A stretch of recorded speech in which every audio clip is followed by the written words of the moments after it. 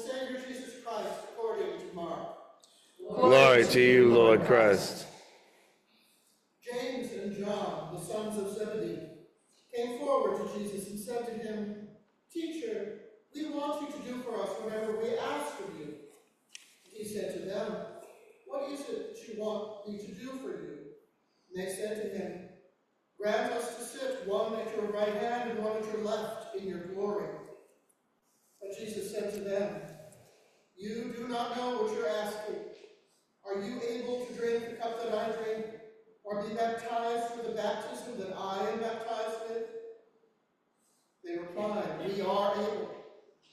Then Jesus said to them, "The cup that I drink, you will drink, and with the baptism with which I am baptized, you will be baptized.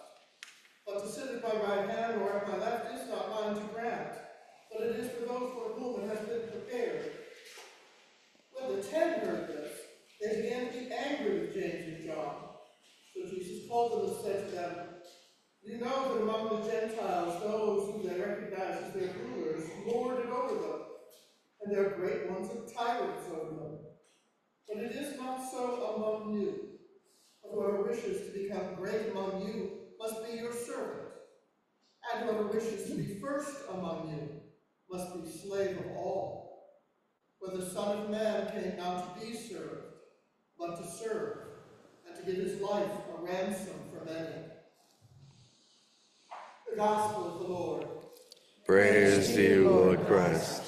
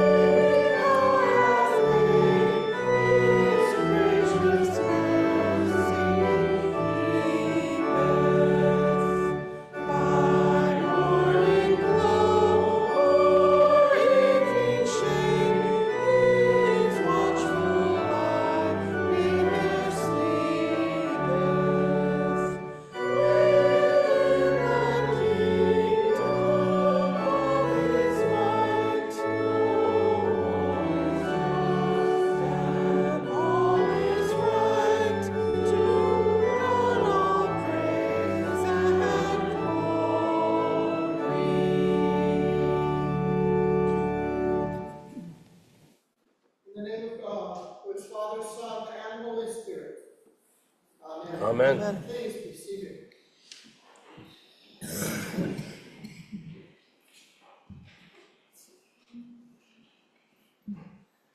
Jesus is on his journey to Jerusalem, and it's in the setting of that journey that he will make 3 predictions of his death and his sacrifice.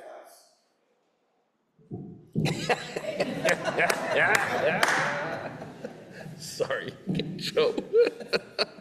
It works. One of the things that I always, because I go to a lot of different parishes, I forget what I'm supposed to do in each one. And so thankfully I got folks who will either whisper or be a little more forceful. So I know where I'm supposed to be. Acolyte also. So James and John are 2 of the disciples who are closest to Jesus. We're told in a number of occasions that these 2, along with Peter, are in Jesus' presence when the others are not. So these 2 come up to Jesus and they want to ask a favor. And he says, "What do you want?" And they answer that they want to sit at his right and at his left hand.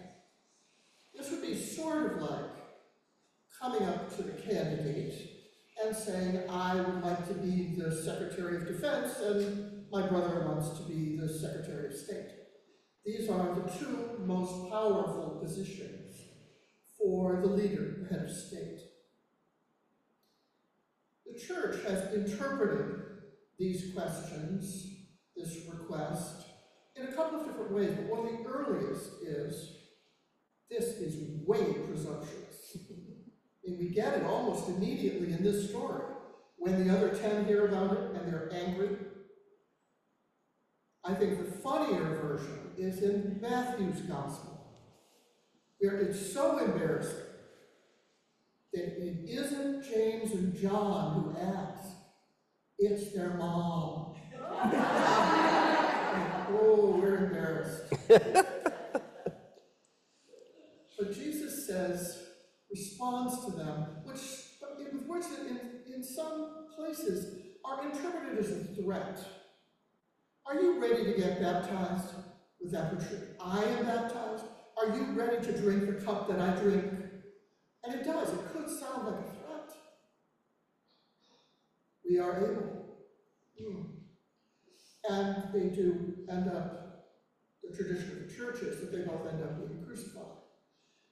But I wonder if that's really what Jesus is saying to them, if that's really what this question is about.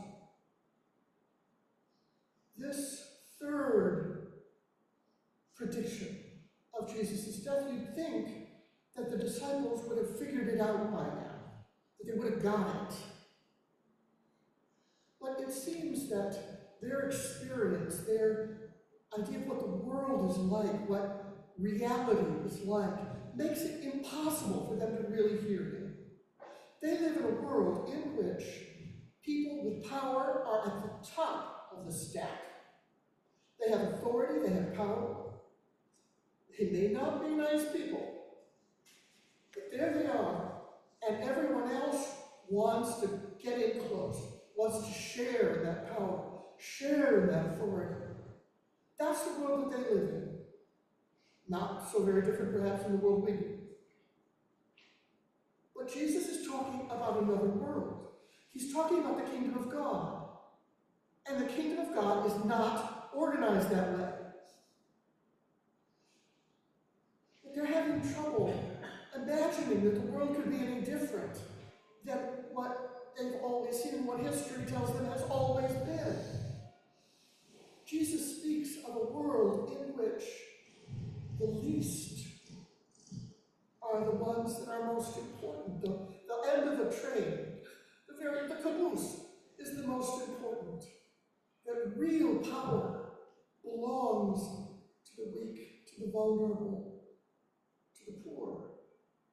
And they look at this world around them, they go, can't see it, don't see it, can't be true. And so they're imagining that this one, their teacher, their Lord, who is so incredibly powerful, they look at him and they say, he is going to be the new one at the top. And when he is, the world will be a better place. And I want to be at his right or on his left. I want to be right up there leading this new world. Is that such a bad prayer? To want to help lead a new world in which the folks at the top are not abusing their power, but are seeking to do what is right, seeking to care for the poor and the lonely, the sick, the dying. Is it so bad to want to be the one in authority in that kind of world? I don't think they're dumb. I do think, though, that they don't understand that the kingdom of God is not organized that way. I'm not sure we believe it either. What world have we seen where that was ever true? Where the poor were the ones that mattered, where the weak, the sick, the elderly were the ones that mattered. What world is that? How do we break out of our customary view of what the world is supposed to look like? How do we break out of that historical memory pattern that we've had forever of how it is the world really works? Let's be realistic about this. Might be what they would have said, and what it is we certainly said. But that's our job as Christians, is to show a world in which power belongs to the weak. Power belongs not to the ones that are at the top of the stack, not to the rich, not to the ones who control armies, but to the ones who serve. It's the folks in the kitchen. It's the folks who pick up the litter that ends up out here on the street. It's the folks who make sure somebody gets a bulletin, or that someone who maybe is unfamiliar with the service gets a little help. Our job is to show that that world can exist and does exist.